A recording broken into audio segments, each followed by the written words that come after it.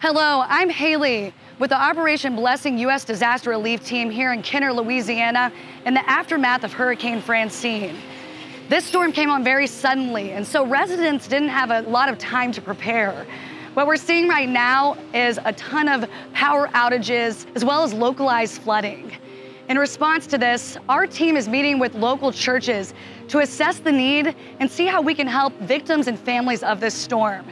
We want to thank you for your continued support and prayers as we're boots on the ground and prepared to be the hands and feet of Jesus.